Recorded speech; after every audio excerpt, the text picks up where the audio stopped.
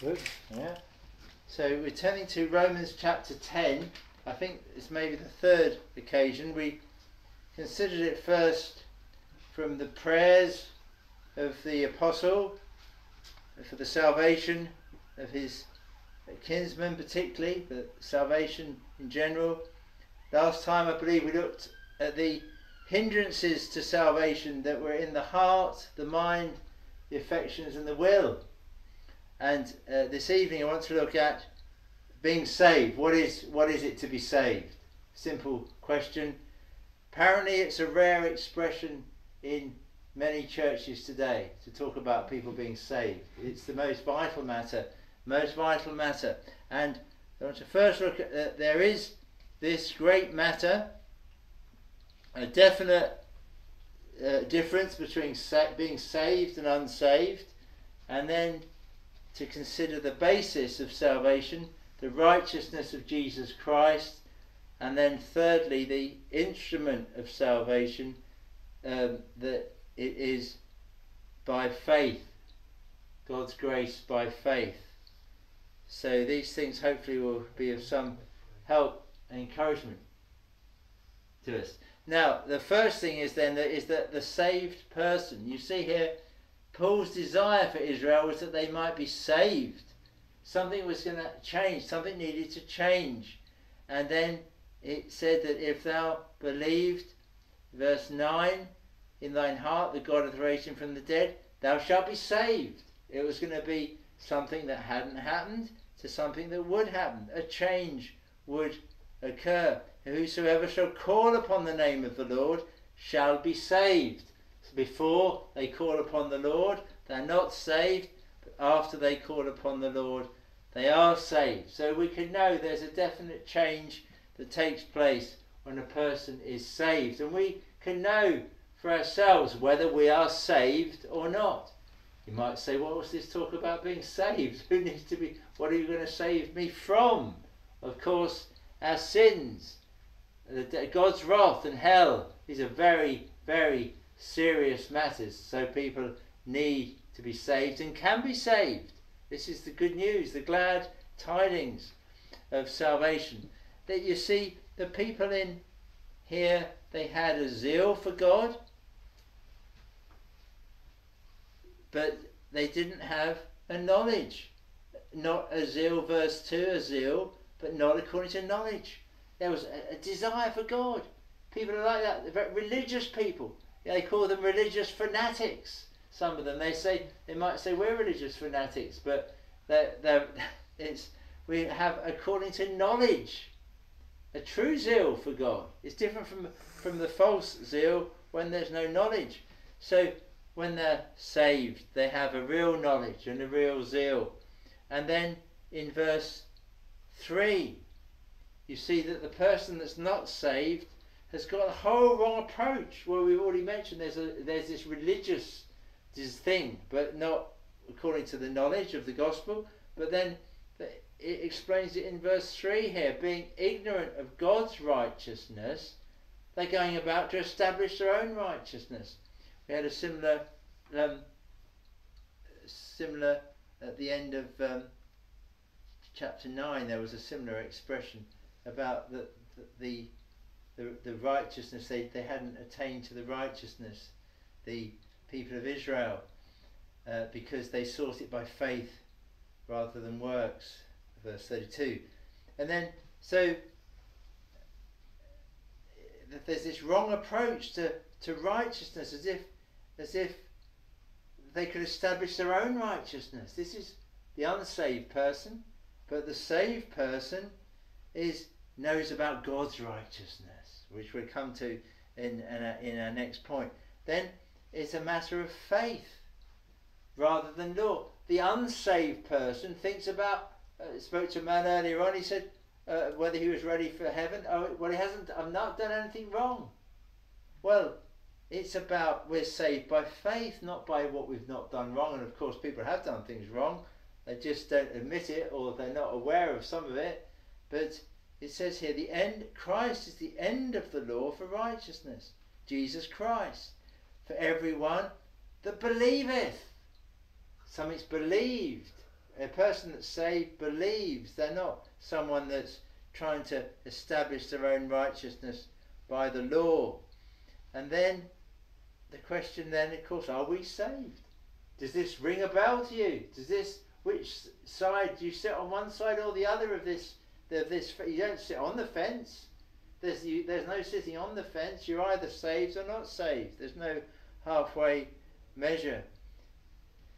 In 1 Peter chapter 3 and verse 21,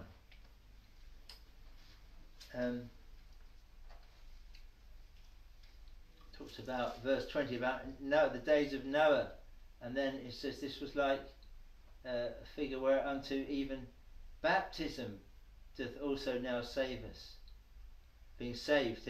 Not the actual baptism of water though.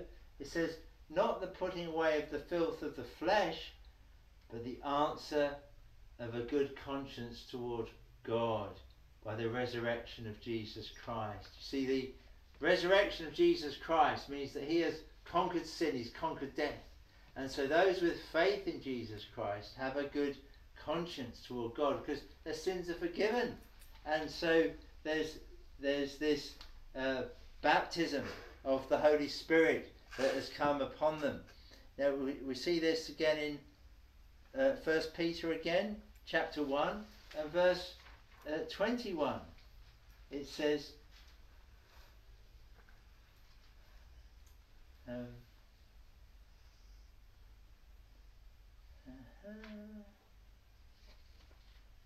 think I've maybe written down the wrong verse. That's verse 23, sorry. Verse 23. Being born again, not of corruptible seed, but of incorruptible, by the word of God, which liveth and abideth forever. A person that's been saved has been born again, not by corruptible, that means something that's going to die and be finished with, but incorruptible, can never die, by the word of God. So the gospel has been preached and a person has been born again by this invisible but incorruptible word, and a seed has come from God, and he's implanted something. It's salvation, it's faith, it's hope in Jesus Christ has come. This is the promise to someone who's been saved. And in Titus, the epistle that Paul writes to this early church leader, Titus, in chapter 3 and verse 5, we read, I read from verse 4, but after the kindness and love of God, our Saviour. In fact, you can compare it. I was saying there's an unsaved and a saved. Let's go back to verse 3 and you see the unsaved person. For we ourselves also were sometimes foolish, disobedient, deceived, serving divers lusts and pleasures, living in malice and envy, hateful and hating one another. Well, we aren't perfect, but you see some of these characteristics, living in malice and envy and hateful and hating one another. That's the unsaved. Not that they're always behaving in that way, obviously, but after that the kindness and love of God our Saviour toward man appeared, not by works of righteousness which we had done, but according to his mercy he saved us by the washing of regeneration and renewing of the Holy Ghost. So there's this regeneration work, which is like a washing away of sin, and the renewing, a new birth, a new life from the Holy Ghost, from the Holy Spirit of God. He saved us. There's this testimony that the apostles have. He's writing to Titus, he's speaking of Christians in general, real Christians, real born again Christians, not people that just say they're Christians. They say, I was reading something earlier, said, if you say that you're prepared to say that you believe what the Roman Catholic Church believes, even if you don't know what they believe, you don't have to believe anything, you just say you're going to go along with whatever they say, they count you as a Christian. They don't count you as someone that's going to heaven, but they count you as a Christian. as part of their church. That's all that you need to do. You don't need to be born again. You don't need to be saved. You just go along with them, and that'll do, as it were. Now, here though, we see a definite salvation and a definite change. So this is what we're going to look at. This is what we want to know about. How does it happen? What is it about that makes someone saved, makes someone a Christian? This must be the most vital matter, mustn't it? I mean, we've got more. I mean, I could speak about this every sermon really, and not speak about very many other things, because this is what actually gives cheer to the soul. This enables a Christian to live a godly life, because we love the Lord Jesus if He saved us. If you've been saved, a man's been saved from a shipwreck, and the person that brought him up, they can't do enough for them. Can they do? Well, how can they repay them? But how do they live in response to it? Well, how much more to be saved from our sins, to be saved from hell by the Lord Jesus. But how is it done? Well, we've seen some of the things here already a little bit, but let's just focus on the expression here. Christ is the end of the law for righteousness. Verse 4 here. Christ is the end of the law for righteousness. We need righteousness, you see. All we have is sinfulness. All we have is God's wrath upon us. A person is, we have a sinful nature, and we have Adam's sin, the sin of the first parents. That is us. That is us. That rebellion in the Garden of Eden. That is us. That's our nature, and that's our way. And you'll take it, if it was in the box and it was hidden down there, and you weren't to look in the box, and no one was around, you look in the box. You see what was there. I know someone was saying no to this, but we've all sinned. We've all had wrong thoughts, bad thoughts, and even actions as well. We are meant to love God with all our heart, and our neighbours as ourselves. This is a very great commandment, to be like the Lord Jesus Christ, to be perfect as our Father in heaven is perfect. Anyone still shaking their heads about being a sinner? It says in Romans 3, further back, that there is none righteous. To be righteous is to be perfectly straight and upright and completely never ever do anything wrong. Romans 3:10. There is none righteous, no, not one. They're all gone out the way, they're altogether become unprofitable. There is none that doeth good, no, not one. Their throat, their speech, their mouth, it's all full of cursing, bitterness, etc., etc. The way of peace they've not known. There's no fear of God before their eyes. None is righteous. Isaiah chapter 64, in verse, which I'm not turning to now, and verse 6 says, we're all as an unclean thing, and all our righteousnesses are as filthy rags. Our best we can ever do, that you can go and appear before God and say, look what I've done, look how righteous I am. And God say, filthy. That's our best. That's the best we could do before God. Now, despite that, these people that we read over in here are trying to establish their own righteousness. Trying to establish. But Christ, they've missed the point. Christ is the law. The end of the. See, this is why this gospel is, as it says in verse 15, glad tidings of good things. To have the gospel of Jesus Christ, it is good news, because he absolutely saves, and it's his righteousness that's counted to the believer. Now, Christ is the end of the law for righteousness. Now remember, in Matthew chapter 3, when Jesus was baptized, what was he to be baptized for?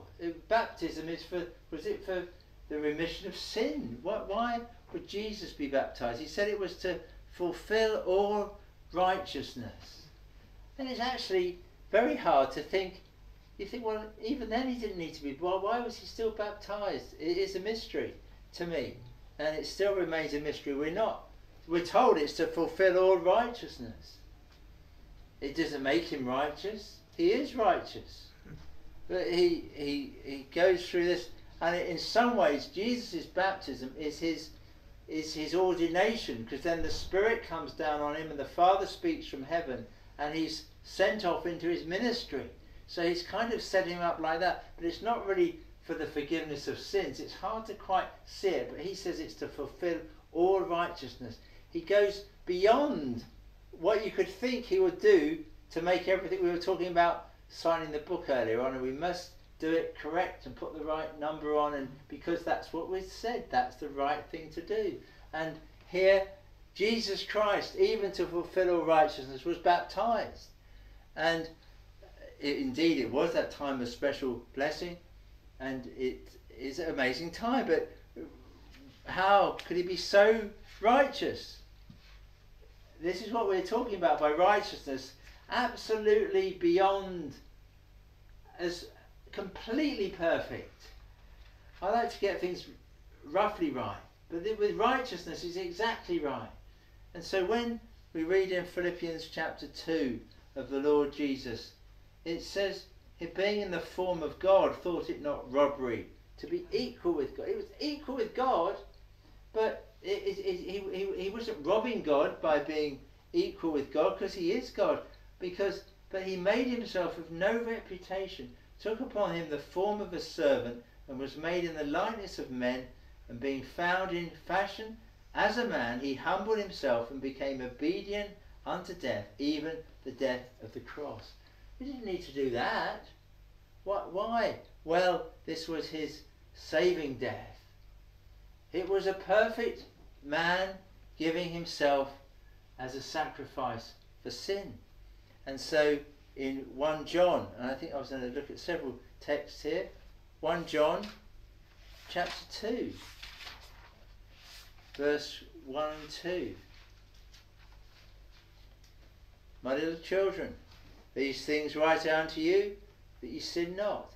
And if any man sin, we have an advocate with the Father, Jesus Christ the righteous, and he is the propitiation for our sin. The propitiation.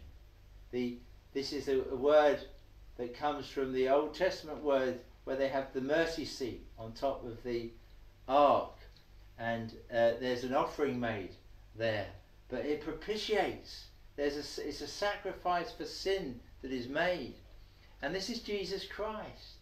If any man sin, what are we going to do? We're going to go to hell? No. We have a propitiation. We have a saviour. We have an offering for sin. Something's been done to appease God's wrath at sin. And so in Hebrews chapter 7, and a few verses from here, very, very precious.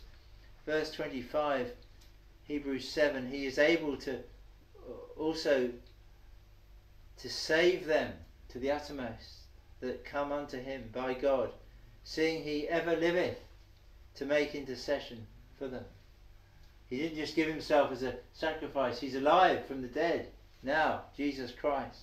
For such an high priest became us, who is holy, harmless, undefiled, separate from sinners, and made higher than the heavens, who needeth not daily as those high priests to offer up sacrifice, first for his own sins and then for the people's. For this he did once, when he offered up himself. This is what the Lord Jesus Christ did, offered up himself for the sins of his people. And therefore in 2 Corinthians chapter 5 verse 21 we read, for he hath made him to be sin for us, who knew no sin, that we might be made the righteousness of God in him. Now, we need to talk about this righteousness. There's a righteousness. Jesus Christ is the end of the law for righteousness. And him being made sin for us that we might be made the righteousness of God in him. It's a bit frightening. I don't think I can take on such a righteousness as this. I don't think I'm worthy of it. But that's why Christ gave himself for our sins, that the people of God would be counted righteous. And so we read in there Jeremiah 23 and verse 6. This is his name, whereby he shall be called the Lord our righteousness. The Lord our righteousness. The Lord, yeah, do you want to sit down? No, I can't. You're welcome. Sit down. The Lord our righteousness. Jesus Christ is the Saviour for all that come to him. It's a most wonderful thing that can be done. He'll be finished with. No, he'll be quite safe with the Lord Jesus Christ. I don't believe He's it. able to absolutely save. You believe it, but yeah. I don't. Oh, you could do. I don't want to. You will by because it don't God's help me. grace. Yes, it's possible by God's grace. So that's there in Jeremiah 23, Ezekiel, and then in Malachi, Jeremiah 33 Jonah, and verse 16. Psalms. Okay, right then. You mustn't read that. Either listen or don't listen, but we'll have to shut the door because we don't want to be too disturbed. Satan lives. Alright. In those days and at that time, when I cause the branch of righteousness to grow up unto David, and he shall execute judgment and righteousness in the land. And in those days shall Judah be saved, and Jerusalem shall dwell safely. And this is the name wherewith she shall be called, the Lord our righteousness. Interesting that there's a she there. Be called the Lord our righteousness. So this is the promise of God, that the Lord is our righteousness. But you see, she shall be called this. There seems to be an imputed righteousness here, you see. Something is going to apply to the people of God as well. And just to take you through a few verses in Isaiah, where we'll hear of some lovely texts. Isaiah 45. You see how the people of God will rely on the Lord. Isaiah 45, 24 and 25. Isaiah 45, 24. Surely shall one say, in the Lord have I righteousness and strength. Even to them shall men come, and all that are incensed against him shall be ashamed. See, in the Lord have I righteousness. It's in the Lord. And then in Isaiah 53 verse 11 we read, he shall see of the travail of his soul and shall be satisfied. By his knowledge shall my righteous servant justify many. My righteous servant justifies, counts them. To be justified is to be counted righteous. They're counted righteous because he is the righteous servant. And in 54 verse 17 there's another lovely text of the Lord's righteousness. No weapon that is formed against thee shall prosper. Great text this, isn't it? And every tongue that shall rise against thee in judgment thou shalt condemn. This is the heritage of the servants of the Lord. Now, and their righteousness is of me, saith the Lord.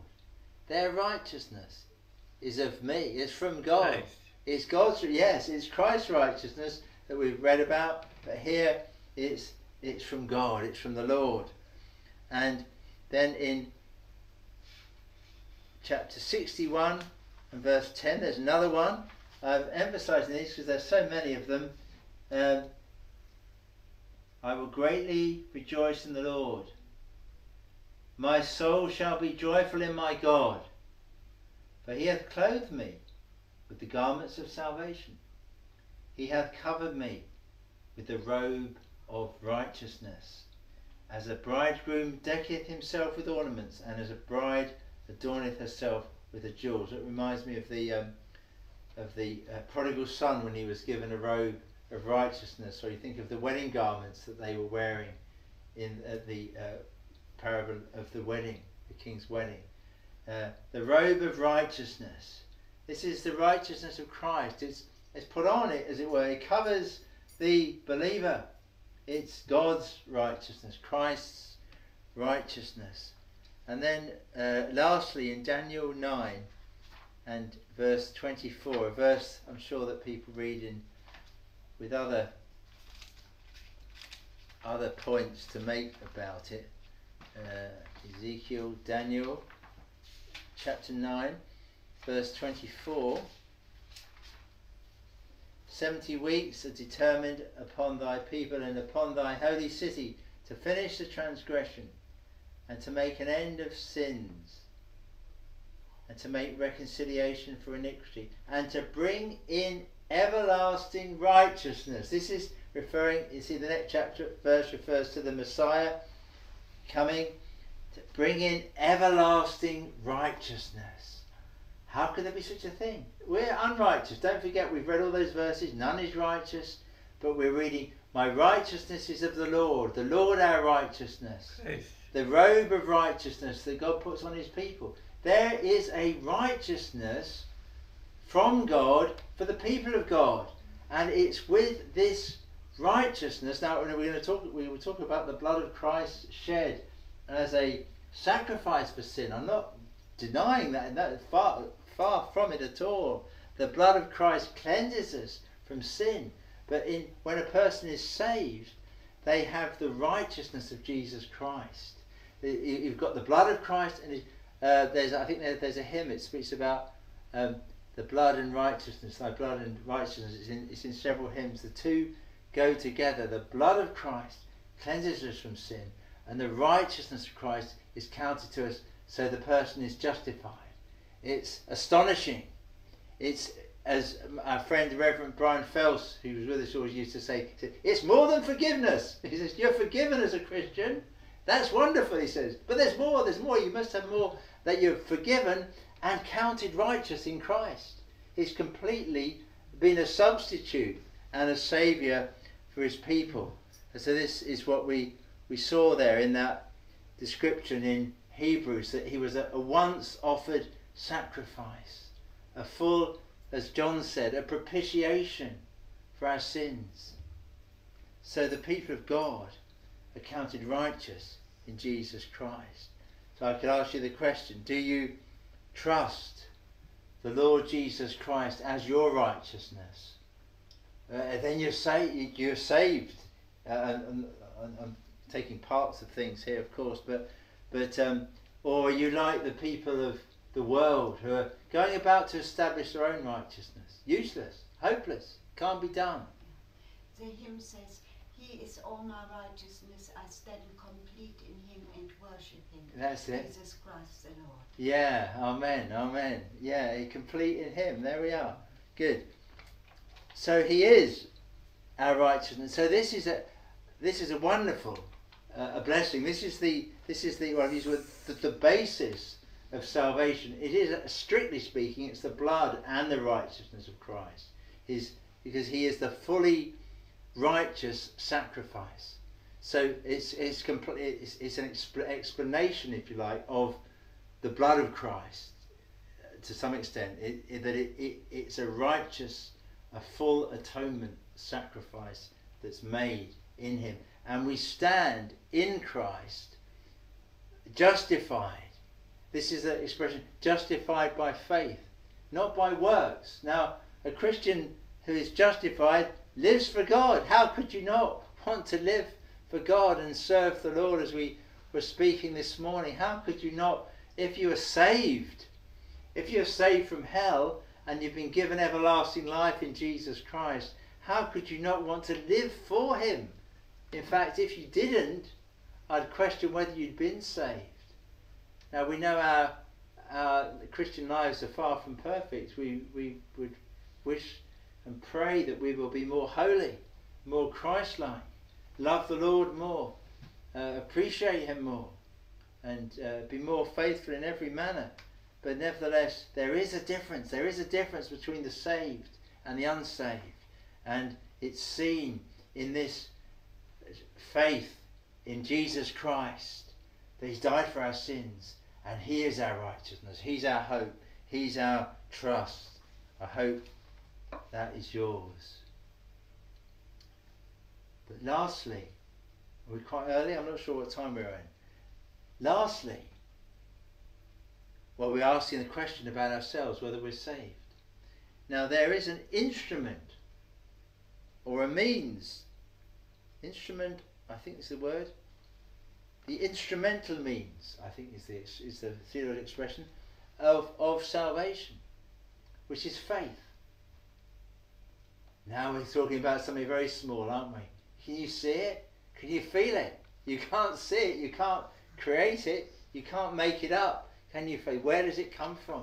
Now it's interesting, I was looking up some sermons on this, and the point was made. Do people believe or not believe because they don't understand? Is there something intellectual that hinders people from believing, from coming to Christ, to receiving His righteousness, to being washed in His blood? It's through faith in Christ. Is it something? No. It says in our chapter, I'm looking at the wrong epistle, Romans here. It says in verse 10, for with the heart man believeth unto righteousness. It's very interesting, isn't it? You would think that a person would be thinking and working these things out, and then he'd kind of intellectually go, oh, now I believe, now I understand. It's gone into my brain. These things have happened to Jesus Christ. I am this, and therefore I believe these things, and therefore I'm a Christian. And sometimes we can be like that with people, trying to make them understand. And it can be very frustrating because the gospel seems so simple and plain, and yet the Bible says in places, well, it's hid from them. It says it at the end of this chapter, doesn't it? All day long I've stretched forth my hands unto a disobedient and gainsaying people. But with the heart, when God gives a person a new heart, it gets into their conscience, it's something in their soul. The whole person is moved. It's different from just getting to the brain. The things we read, it does go through our mind. It's got to come through our mind to our heart. It's not just some experience out of nowhere. But the heart, man believes with his heart. The whole person has taken it up. There was a form of, back in the 18th, 19th century, a type of belief that they said, well, you've just got to have an intellect, you've got to believe these facts. Believe this about the Lord Jesus and you will be saved. And well, there's a truth in that, but it must be more than that. It's not just a plain belief in certain facts. If the heart is taken, we're sinners, we're under God's wrath. If our heart isn't taken to God, then we haven't been saved. We haven't believed. We've got to believe with the heart. I'm not trying to force us but I'm saying that we can see that if this hasn't happened, a person hasn't been saved. I've just gone off from my notes here. It says in believing in Romans chapter 1 and verse 16 and 17, for I'm not ashamed of the gospel of Christ, for it is the power of God unto salvation to everyone that believeth. I think that actually says it, doesn't it? It's the power of God to everyone that believes. The power of God has come upon us in believing. The heart can't be dead. The heart, it can't just be the mind. It's got to have moved. The power of God has come upon someone for them to believe the gospel. For therein, verse 17, is the righteousness of God revealed from faith to faith. Fantastic expressions in this epistle, of course. So the righteousness we spoke about is revealed from faith to faith. It's like saying from faith and on to faith and faith again. Some people say it's from. They explain this expression, but it's a multiplying. It's an extreme expression. It's faith, and then you can see it again. The just, as it is written, the just shall live by faith. By faith, a person is living. A justified person is living by faith in God, in Jesus Christ. So it's by faith this has happened. This righteousness is counted by faith. It's as if it's from nothing. But it's not of nothing. Faith isn't just a thought that's come into your head. Faith isn't just that you're someone that believes and someone else doesn't believe. Faith is a gift of God. Now this shouldn't shock us. People don't always agree. Not all Christians have quite agreed on this over the past, but we hold that this is so. And you see it like this in Romans chapter 5 and verse 15. I think we should go from 16, but 15 is we should read from. But not as the offence, so also is the free gift. For if through the offence of one, this is the offence of Adam. Adam, you remember Adam and Eve? Many be dead. We die because of Adam and Eve, and we're all stuck in that. Much more the grace of God and the gift by grace, which is by one man, Jesus Christ, hath abounded unto many. So there's something very great about the gift of God in Jesus Christ. And not as it was by one that sinned, so is the gift. For the judgment, now don't worry about the expressions. Sometimes I say when you read the Bible, don't worry about every word you don't get. Just concentrate on the ones you do get. And then you can try and fill in the others later. But just listen to this. For the judgment was by one to condemnation, but the free gift is of many offences unto justification. So there's a free gift of God going to justification, or being counted righteous, justified.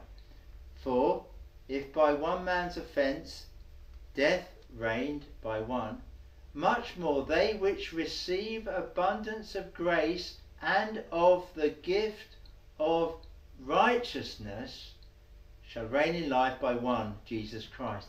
So there's an abundance of grace, God's free gift, and of the gift of righteousness. We talked about it being by faith.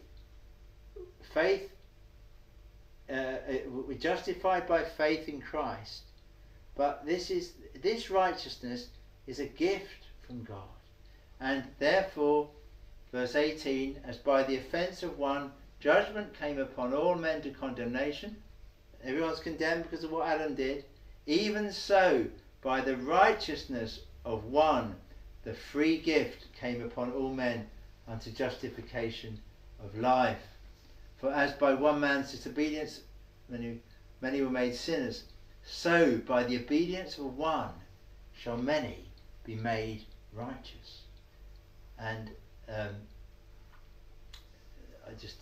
I'll skip verse 20, just for time. 21, that as sin hath reigned unto death, so even might grace reign through righteousness unto eternal life by Jesus Christ our Lord. So the grace of God, this gift of God through righteousness, which is seen as the righteousness of Jesus Christ unto eternal life. This is a free gift of God. This righteousness is a free gift. It's by grace there. And by faith, joining together again, the beginning of Romans 5, verse 2. By whom, also this is by Jesus Christ, we have access by faith into this grace wherein we stand. So the grace, the gift of God's righteousness wherein we stand, we have access by faith. This is the amazing work of God. And I can just a few more verses briefly. Romans chapter 4, verse 9. It's a bit like when you bring all these things together, you can see how they fit, can't you? The righteousness of Jesus Christ. There's faith and righteousness. There's grace and righteousness.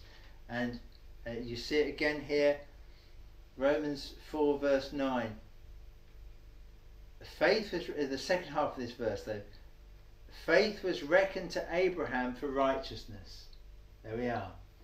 It's God's gift, And it's faith gets him the righteousness. Now the righteousness, don't forget, is God's righteousness, and it's Jesus Christ's righteousness. He's perfect righteous. But by faith, he believed God, it was counted for righteousness. And then you see at the end of that chapter, very encouragingly, we read from verse 22, it was imputed to him for righteousness. That is his believing, his promises. He believed God. And then it was not written for his sake alone that it was imputed to him, verse 23, but 24, for us also, to whom it shall be imputed, if we believe on him that raised up Jesus our Lord from the dead, who was delivered for our offences and was raised again for our justification. Faith is imputed for righteousness to the people of God. Jesus Christ is the righteousness. Faith, grace, these things there all come together. So this is where we can stand in Jesus Christ. In Philippians chapter 3 and verse 9, the Apostle Paul can write like this about, or I'll go from verse 8, Philippians 3 verse 8, yea, doubtless I count all things but loss for the excellency of the knowledge of Christ Jesus my Lord. He'll give up, everything's gone. I could have lost all things, but I've got Jesus Christ. And so I can count them lost for the excellency of the knowledge of Christ Jesus my Lord, for whom I've suffered the loss of all things, and do count them but dung, that I may win Christ, and be found in him. And he still goes back and remembers this, not having mine own righteousness, which is of the law, which was impossible, which wasn't of righteousness, but that which is through the faith of Christ, the righteousness which is of God by faith. This was his standing. This is why he loved the Lord Jesus Christ so much, because he could be found in him. He could be safe in him, because he's his righteousness for him. And in 1 Corinthians 1, which we looked at, I think this morning, at the end of the chapter, 1 Corinthians chapter 1 and the end, verse 30. I always like to go back a verse, 29. That no flesh should glory in his presence, but of him are ye in Christ Jesus, who of God is made unto us wisdom and righteousness and sanctification and redemption, that according as it is written, he that glorieth, let him glory in the Lord. So you see, Jesus Christ there is the righteousness, the sanctification as well. Interesting, isn't it? The holiness of the people of God is found in Jesus Christ. And here I've presented the facts to you, that there must be this change made to be saved. There's a change that comes upon them. A person is not saved and a person is saved. I've put to you that this is Christ, is the righteousness, the only righteousness of a person that is saved. They need not to be seeking their own righteousness, but to cast their whole trust in Jesus Christ. He's completely a full and sufficient Saviour of his people. And I've explained that this righteousness is a gift of God, to be believed, to be taken on by faith. And I've said to you, this is not to be to people an intellectual, if they're stumbling at Jesus Christ. It's not an intellectual problem.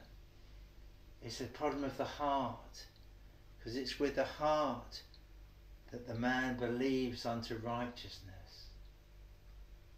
We haven't seen our unrighteousness. If we haven't got a consciousness of sin, then we don't need God. We can go on trying to establish our own righteousness. But we're not saved if we do that. We've got to come honestly to God. Lord, I'm a sinner. Have mercy on me, a sinner. And the grounds of acceptance of a sinner are all in the sufficiency of the Lord Jesus Christ And he does receive you. He accepts all that come to him. We're all called to turn. Don't perish in your sins. Don't die in your sins. If you're going to go to heaven and appear at the gate of heaven, don't expect to say, look, I haven't done anything wrong. The Bible says we're all unrighteous, but Jesus Christ is righteousness, and faith in him saves a sinner. His death was all sufficient, a full propitiation, the righteous for the unrighteous, the just for the unjust. So it's not a problem of the mind that keeps anyone from heaven. It's a problem of the heart. We looked at last time, didn't we? We said it's a problem of the mind, the heart, the affections and the will. All of them are bound, all of them are opposed to God. And let us pray for those that we know and love, that God will speak to them. God will open their heart as he opened Lydia's. And then all the intellectual problems fall away. All the problems about whether they believe about men and women or whether they believe about creation or evolution, they go away, and people believe the Bible. When they believe Jesus Christ, they believe his word, and the obstacles fall away. The intellectual problems fall away very quickly. They're not the hindrance. The hindrance is the heart of man. The Bible says it's very deceptive. It's very deceitful. It convinces us. Anyone can convince me that they're perfectly good and they've never done a single thing wrong in their whole life. I'm easily convinced about the goodness of people. But God knows our very, very hearts, the deception and the evil that is within us. But give God your heart. But you say, well, I'm dead in sins. What can I do? But cry out to the Lord. Seek the Lord. The Bible says there's none that seeks God. It says that here there was a people that were no people, foolish nation, but they became believers. There was others. I was found of them that sought me not. I was made manifest unto them that asked not after me. God is gracious. How gracious he was to people that were going completely the wrong way. Completely the wrong way. Arrogant, ignorant, heaping up sin after sin after sin. Claiming their own righteousness. The Apostle Paul was the worst. He called himself the chief of sinners. He opposed the gospel of Jesus Christ more than any. He persecuted Christians. There aren't many people that we know and love who would go to that trouble, but he did, and he was saved when Jesus Christ appeared to him and he shut him up. And this is why some people say they've had a dream. They're in a country where the gospel is quite forbidden, but they've heard a little bit about Jesus Christ perhaps in their other books that they've read, and they wake up one day and they know they must find Jesus Christ, and he breaks through and he does it, and he gets to the heart and the whole soul, and the person knows that they need this Saviour, the righteous one. That's our prayers. I've said this morning we want to be like the church in Antioch, who love the word of God, who commit ourselves to serving the Lord and seek the Holy Spirit to bless our labours. And we're assured in that lovely text that your labour in the Lord is not in vain. Keep on saying that to yourself. Your labour in the Lord is not in vain. You're serving God. You're seeking to come and listen to the word of God and then to take it in like that milk and grow in the grace. It's not in vain.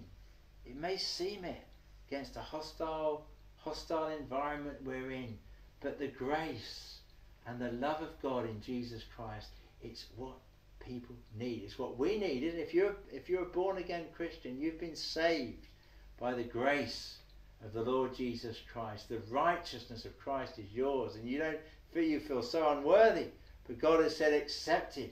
He's called them that were unbeloved, beloved.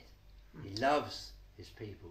Jesus loves his people. God loves his people, and he keeps his people, and he'll help us in these days where this world, the further it goes away from God, it should be, the more clear the gospel is.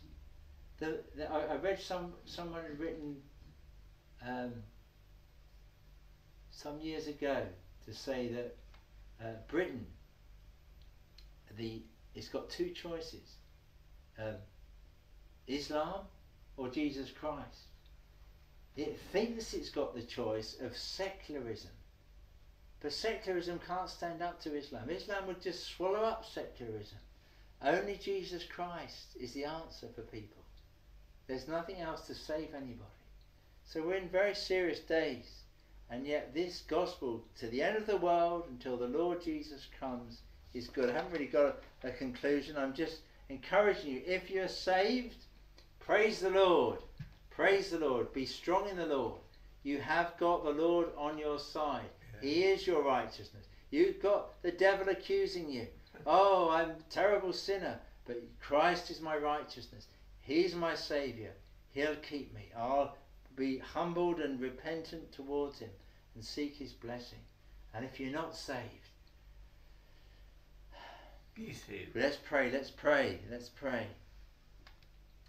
Call upon the Lord. We pray, Lord, that each of us here will call upon thee, that we will with our hearts believe on the Lord Jesus Christ, and that we will know that we are saved by the blood of Christ and by the righteousness of Jesus Christ, and that we look to him. We can't look to ourselves. We can make no pretense, Lord, of being righteous. We're sinners, but Jesus Christ is righteous and the Saviour. Oh Lord, these things are so plain and so simple, but our hearts are deceptive and would hinder us, as would our minds and our affections and our wills, Lord. We would be so stubborn, but we thank thee, Lord, for that thou hast worked in many and has brought us repentance and faith in Jesus Christ. And though faith seems like such a small thing, we thank thee that it's the working of thy grace and the working of the righteousness of God, counting to us the wonders of Jesus Christ.